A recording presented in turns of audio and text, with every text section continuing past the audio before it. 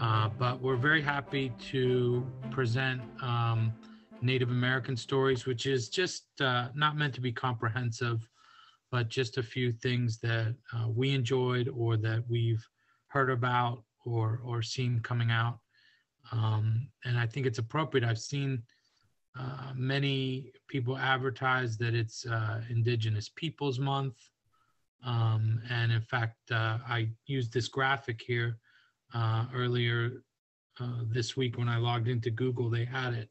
And I thought, well, I just use that and share that for the opening slide.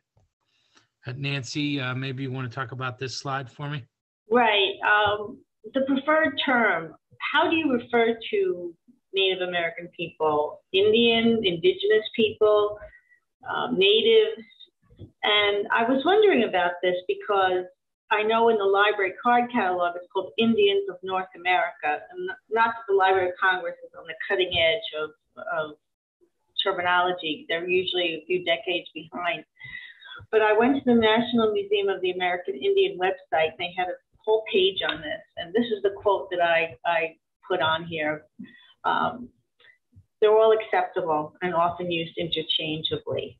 If you are talking to a Native American person, they suggest that you ask what term they prefer, because there is a wide disparity of opinions. And in fact, I was surprised to read that Native American is kind of going out of style, which surprised me. So that's just to throw in a little bit about terminology, because we may use them interchangeably here, although I think we're intending to use the word Native American. Okay. Yeah, I was happy that Nancy reminded me the Museum of the American Indian is a great place to visit in Lower Manhattan near Battery Park. It's free, and I've taken my kids there. They have a part in the basement for children. I think when my son was researching a project, we happened to go down there, and in any case, it's a great place to visit and learn more. Okay, I guess I'll begin. These are books that are coming out or that you should be aware of. I'm sure that everyone here has heard of Louise Erdrich. She's one of the best writers in the world today. She happens to be Chippewa. No, I'm sorry, she's not Chippewa. She's Ojibwe. And she won the Pulitzer Prize for this book, The Night Watchman, in 2021. And she's got a new book coming out called The Sentence, which will be out shortly. The premise of this book is based on her grandfather, who was a Chippewa and a night watchman. And he tried to force the federal government to honor the treaties that they had made with Native people. And as I'm sure you all know, those treaties were more often than not just forgotten. They were not honored at all. And in this book, she tells a personal story, but also a story of her people not getting what they were promised and being stuck on some land that the only reason they got it was because white people didn't want it. It was unarable land or a desert, or it was difficult to live on. And I think even today, if you go to some of the reservations, you'll see what they got stuck with. So if you haven't read this book or any of her books, she's a wonderful writer. I really recommend her. Okay, what do we have next? Oh, now, I'm kind of embarrassed to say I was not familiar with the Poet Laureate of the United States, who's Jo Harjo. And she's the first Native American Poet Laureate of the United States. She's a member of the Muscogee or Creek Nation. I was talking to one of the librarians just before, and she buys the poetry books for the library, and she was raving about Jo Harjo. And she was making, she said that she's also edited a lot of books about Native American poetry, and she's a very accomplished woman. She's done many literary achievements. So I think I will be reading some of her poetry, and I would recommend that you try her too. Okay, so that's Jo Harjo. Oh, The Taking of Jemima Boone by Matthew Pearl. I don't know if anyone has read anything by Matthew Pearl. He's a novelist. He writes mostly historical fiction. He decided to write a nonfiction book about this incident with Jemima Boone, who was the daughter of Daniel Boone. And it's a true story. She and her two friends were out canoeing and they were kidnapped by these men who felt that they had not been treated fairly by Daniel Boone and the other settlers who were coming into Kentucky and taking away their hunting land, land that they considered almost sacred because it was such a rich hunting ground for them. So they were going to use her as a bargaining chip to try and get them to leave Kentucky. After 3 days, Jemima and her two friends were rescued by Daniel Boone. Daniel Boone, I think, has a bad reputation as like that he was at the Alamo, and he wasn't. He was dead by then. But he's even though he was a settler and he was an explorer, he was not a bloodthirsty man. He really, when his own son was killed by Native Americans, he refused to go after them. He refused to be vengeful. So that's one thing in his favor, because one of the things you get from reading this book is the revenge that just went on and on. It never seemed to stop. If your side was killed, you killed the other side and tortured and scalped, and there's a lot of bloodthirsty warfare going on.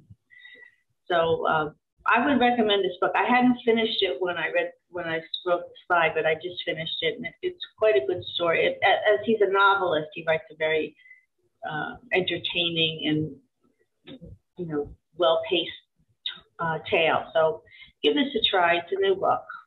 I had started reading it, and Nancy, and didn't he say in the introduction? I just got to the part where they were kidnapped, and then they're talking about the other side. But didn't he say in the introduction that James Fenimore Cooper had used this story as the inspiration for what? Yes, he did. Because it was a kind of not folklore. I mean, this was a real incident, but there were a lot of, and this book talks about some of the kidnapping of young white women or young white men by Native Americans, and he based the kidnapping in Last of the Mohicans on Jemima Boone's kidnapping. And so he does bring up some other anecdotes, Mary Jemison, people who stayed, who never wanted to come back. And so it's kind of an interesting phenomenon that when you, like, I don't know if it's called the Stockholm Syndrome, where you stay with your captors and they become your family, and you forget English, you forget your name, you forget your family.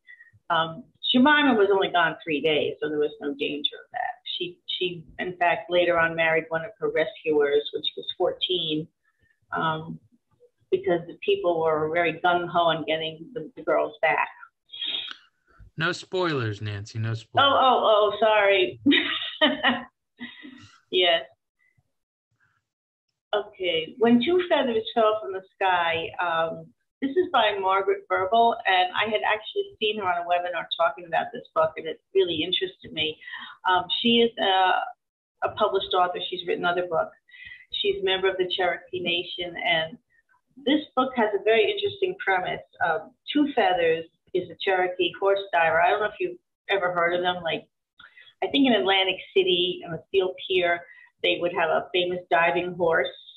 They'd have a rider, and they would dive into a body of water. And it was very thrilling to watch, and that's what this young woman does.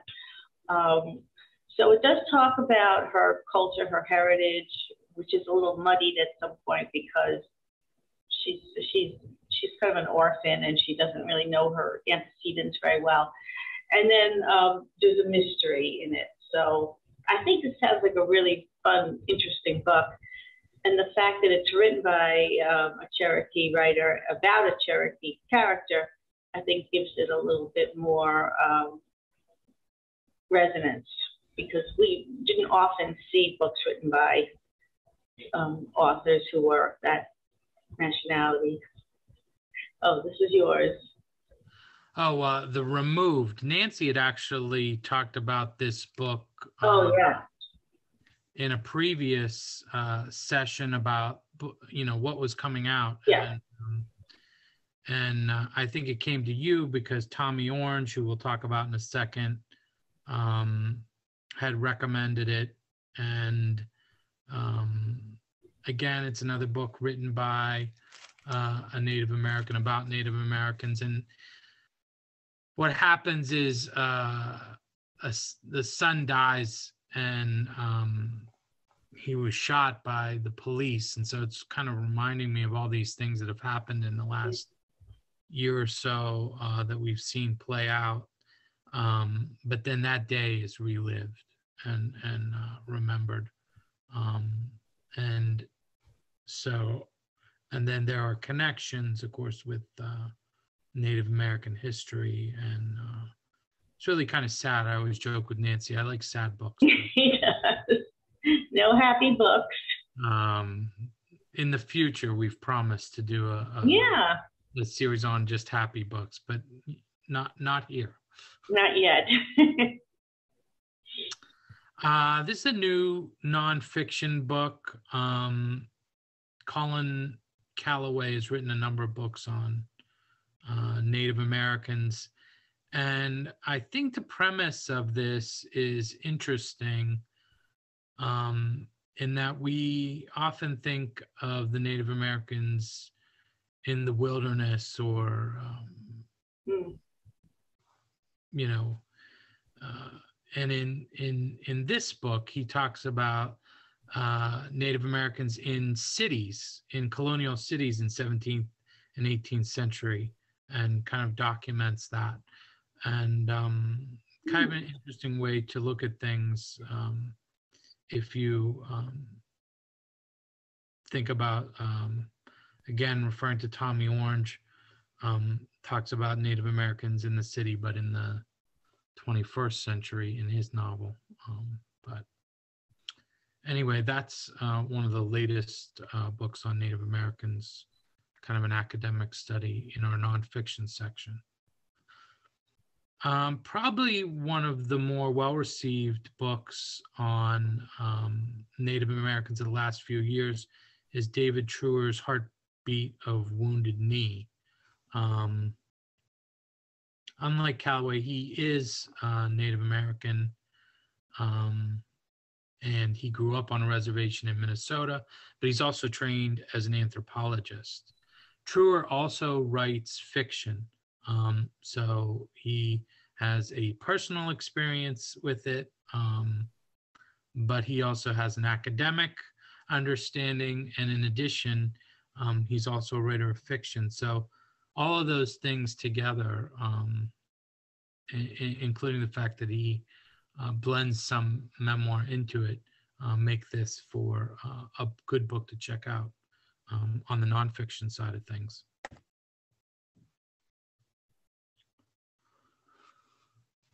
So now we're going to talk about some books that we've read and that we recommend. And I keep talking about Tommy Orange, but this is really one of my favorite books of the last few years, an excellent book. And we have many copies at the library, so it shouldn't be difficult to find. And he starts this book out in a prologue, and I just want to read a little bit from the prologue. But the prologue is kind of a series of very short essays strung together, and he's kind of laying it all on the line. They're kind of, the book is a novel, but these essays are really about Native American people, different atrocities committed against them, etc. And he's really kind of hitting hard, but at the end he's also talking, and now this is where it transitions into the novel. He's talking about the urban Indian, and he says, urban Indians were the generation born in the city. We've been moving for a long time, but the land moves with you like memory. An urban Indian belongs to the city, and cities belong to the earth. Everything here is formed in relation to every other living and living thing from the earth. And he goes on to say, we know the sound of the freeway better than we do the rivers, the howl of distant trains better than wolf howls. We know the smell of gas and freshly wet concrete and burned rubber better than we do the smell of cedar or sage or even fry bread, which isn't traditional, like reservations aren't traditional. But nothing is original. Everything comes from something that came before, which was once nothing. Everything is new and doomed. We ride buses, trains, and cars across, over, and under concrete plains. Being Indian has never been about returning to the land. The land is everywhere or nowhere. And then it launches in, and all of these characters, their lives are seemingly unconnected at first, but then they all begin to connect at the end. So I can't, if I had to just say, read one book when we leave today, this would be mine. Although I am very, The Night Watchman sounded very good as well. Now, in terms of a nonfiction book, if I had to recommend one nonfiction book, this Killers of the Flower Moon, it will be released as a film, and so it will get a lot of press because Leonardo DiCaprio is in it, Robert De Niro is in it, among others, and Martin Scorsese directs. So you are going to be hearing more about this book and film. So now's the time to read the book before you see the film. And because we always know the book is almost always better. And Nancy was talking earlier about how often the Native Americans would lose their land, and they were always given the worst land, etc. But in this case, they were given land which they thought was, which those giving it to them thought was worthless, but they found oil there. And so oil meant money, and money turned into murders. And David Grant is an excellent author. And so it's a real page turner. I think I read this right before the pandemic hit, COVID, or it might have been in the early days of it. I had, this is like the last book I checked out, before we closed up shop for a few months there. Or maybe I read it, the digital book. In any case, it's a great book, and it reminded me of Killers of the Flower Moon. But Killers of the Flower Moon is set in the early, I believe the early 20th century, isn't it, Nancy? Yeah. Mm-hmm. Whereas this is set in contemporary times in the Dakotas. And again, natural resources, oil, people are being murdered. And this woman known as Yellowbird wants to find out who's doing it. And Sierra Crane Murdoch, the author, kind of inserts herself in a way, as you see in many memoirs and nonfiction books. Now the authors become part of the story, not just storytellers. But it's a very interesting book. If you read Killers of the Flower Moon and you like it, read this one to go along with it. And we have lots of people, or maybe ask us at the library, or maybe you may just be wandering.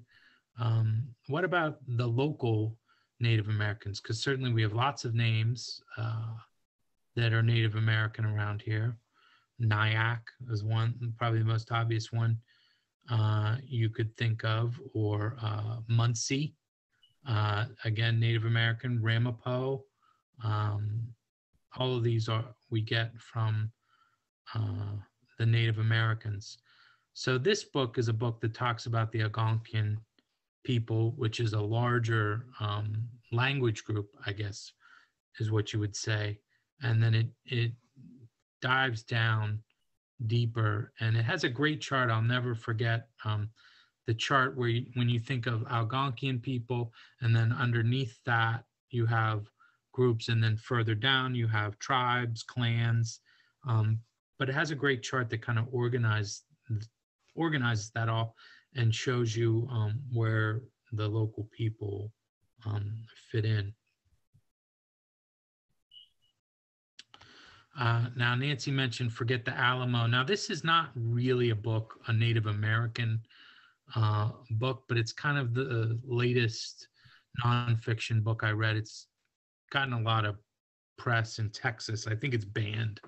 Probably banned in Texas schools, but probably by a bunch of people who never read it, because it's a really great work of historiography about the Alamo, which in essence is a book that tells all the ways that the history was written. So, and it with an eye towards getting to what really happened there. And part of that is the story of the indigenous people who participated on either side is kind of misrepresented or not told at all. And so if you want to dive into a banned book, Forget the Alamo is my favorite. It's banned in Texas, not in New York. No. And since we're talking about kind of the southern United States, and you have who is a Native American, who is I guess it reminded me of this book, Autobiography of a Brown Buffalo, which is kind of a wild ride, is what I would say. If you're familiar with Hunter S. Thompson's book, Fear and Loathing in Las Vegas, he is a lawyer who he calls Samoan. Well, again, the Native Americans are kind of written off. He wasn't Samoan. He was, in fact, his parents were from Mexico, and this is his kind of fictionalized memoir in a sense. Interestingly enough, the real Costa disappeared and was either, depending on who you talk to, either the victim of political assassination or perhaps was on the wrong end of a drug deal gone bad in Mexico. Okay. Nancy? Oh, yeah, this book is by Geraldine Brooks, Caleb's Crossing. She's Australian, and I read this book many years ago, but it stayed with me. This takes place during colonial times, and this young woman, Bethia, her father's a minister, and he's trying to convert the Native Americans there to Christianity and civilize them.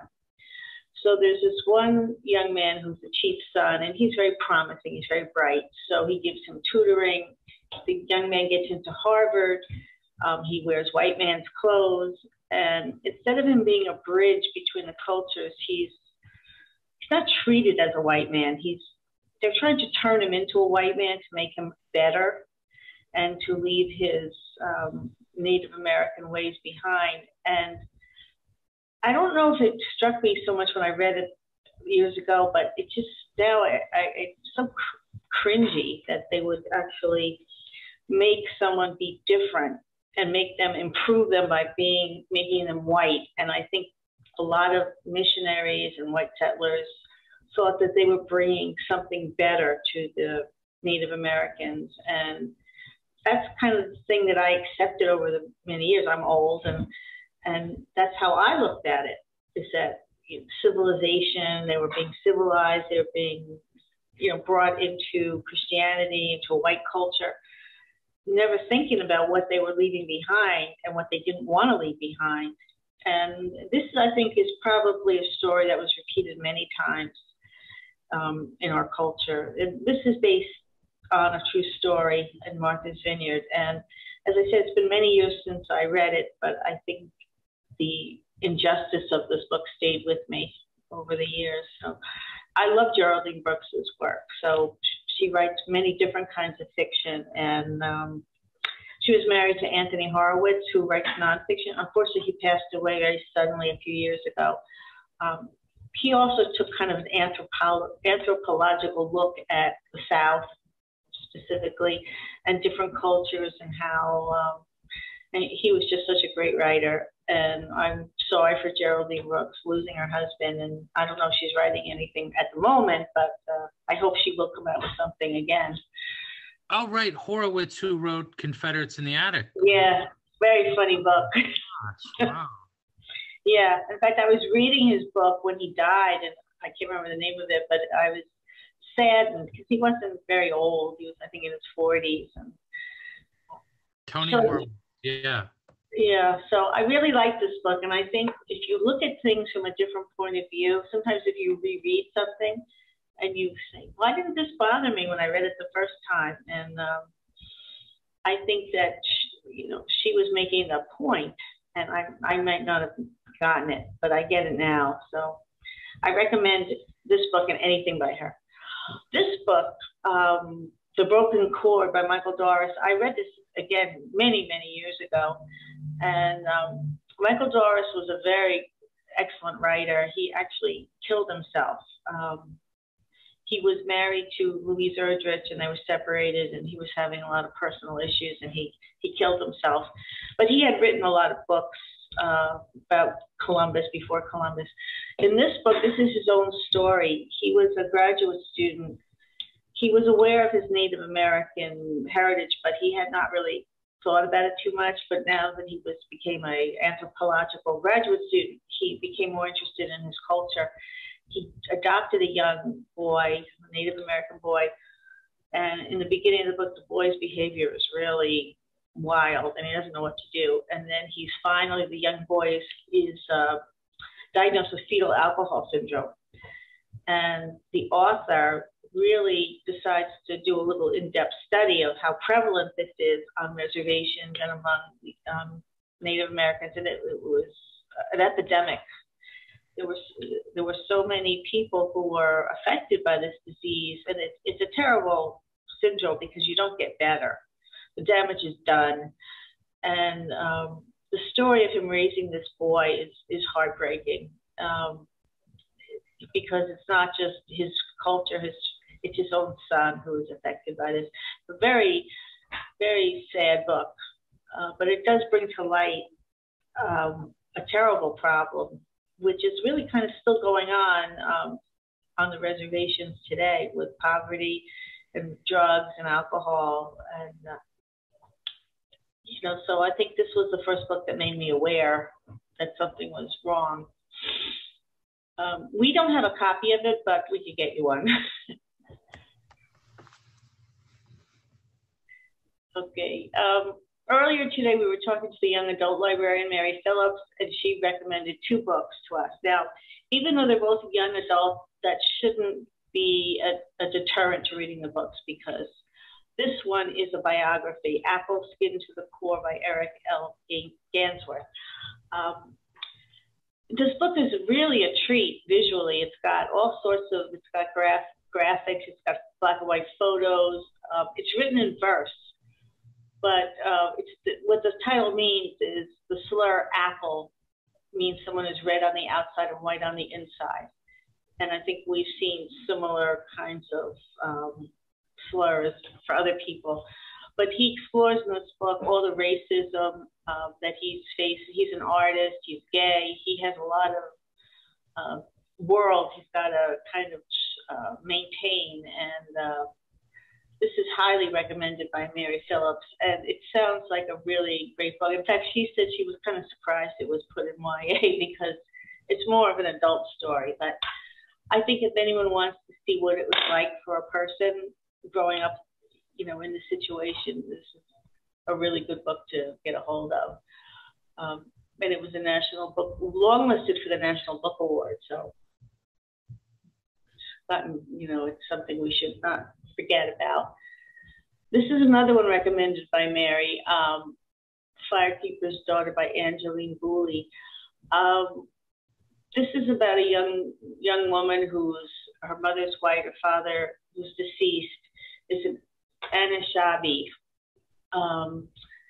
It's really a thriller, but she wants to become a doctor, and she wants to go to college, and she has to take time off to take care of a family member. And while she's staying at home, she sees that there's a meth lab and a meth epidemic hitting people in her nation, and so she tries to get to the bottom of it. So there's that thriller aspect, but it's also her struggle to find a place for herself in the world, to try and reconcile these two worlds that she lives in.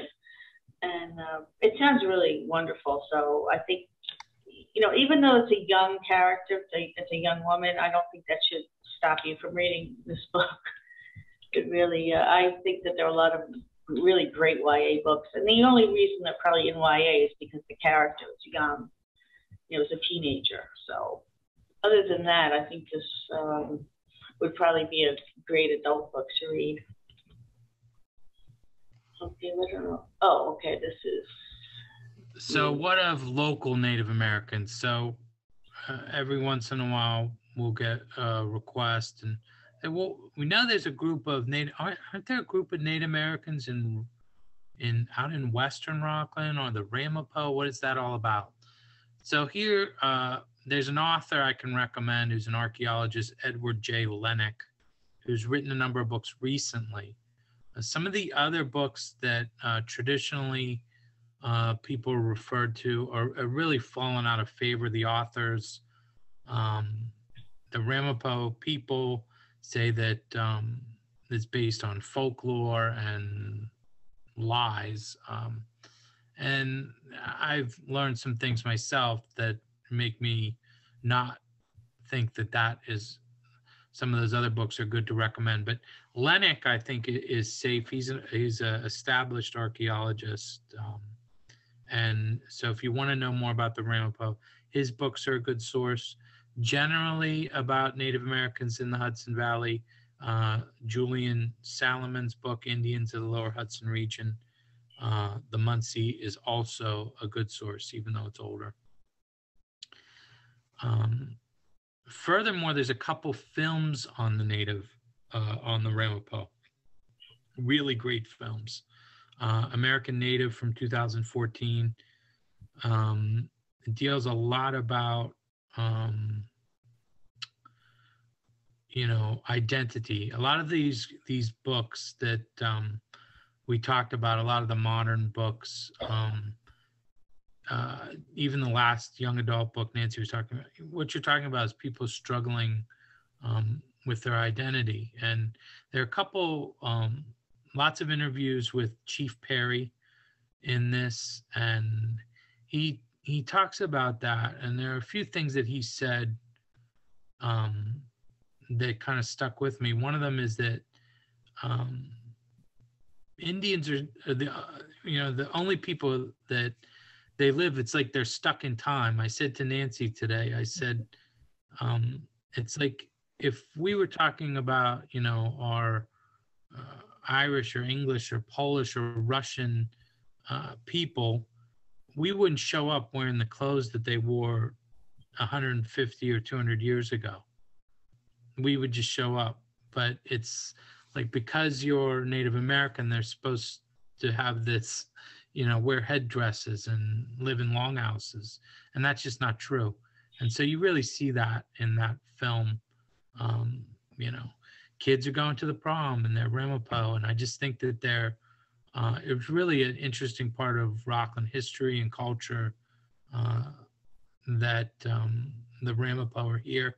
And there's lots of patrons who even come into the library who said, when we've talked about these things and had these types of programs, said, oh yes, my people are Ramapo.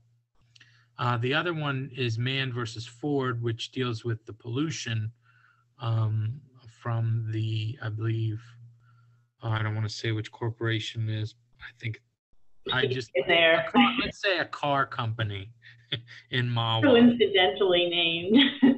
Who will go unnamed, who polluted very heavily there.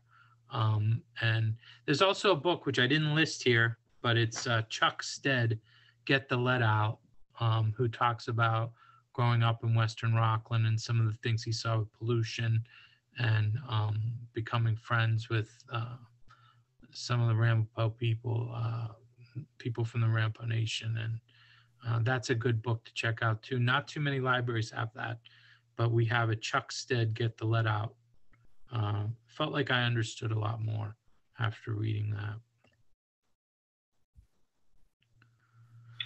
And so that's all we had today. But Nancy, do you want to talk about some of these different resources? Oh, yes. Well, I always like to mention when we do these about how you can find out books, either books that we've talked about, books that sound like you'd be interested in. And we do have on our database page, we have under literature, you can look at a few things, book browse or novelist. And if you put in certain terms, it will help you find different books. So if you go to eLibrary, and then databases and research, click on literature. And then the first one up is book browse, novelist K, that's for kids, but of course that's certainly something you would use. The other ones are more for if you're writing a paper, but for finding something to read, Novelist Plus and Book Browse are excellent. You can put in a term or a subject, a genre, and it will find books on a subject. It does read-alikes. If you did read there, you want something that's like that, you can put that title in, it will find you some other titles or other authors that you might enjoy. So that's a good way to find something to read if you can't get in touch with us. Oh, look, book club discussion is when two feathers fell from the sky. That's a coincidence. I didn't know that. You can also get a lot of, what's nice about Book Browse is that it gives you an idea. Sometimes it gives you a summary, excerpt, reading guide, and it helps you decide if that's something you might want to read. Spoiler alert. Yeah, so don't read that. Close your eyes. And then Novelist, this has a limited amount of books because they don't give you everything. They give you what they consider the best. They're a little bit more snobbish when it comes to books. They're not going to have a James Patterson or a Daniel Steele on there. Novelist, you would... That's why it's helpful to be away from the libraries. It shows people what it's like to log in from home. Yes, it's true. And here they have, along the left side, they have different genres, fiction A to Z for fans of. If you're looking for historical fiction, they also have nonfiction too, so which is a nice thing. So they're there if you want to see what book is like that. It gives you a bunch of stuff. It gives you the authors. It gives you a little bit about the book. Erdrich, Hobson, yeah. Some of the authors that we've talked about. Right. So that's a very nice tool for people. Sometimes you can get really stuck. You just don't know what you want to read next. And if we're not around to help you, if you're home and you just want to, if you, for some reason you don't want to come into a library, but you want to get some advice, you can get advice from them or us. So this is two nice tools that I think everyone should be aware of and use because they're really helpful and very eye-opening. You'll find a lot of stuff to read that you didn't even know was out there. You don't have to read off the bestseller list.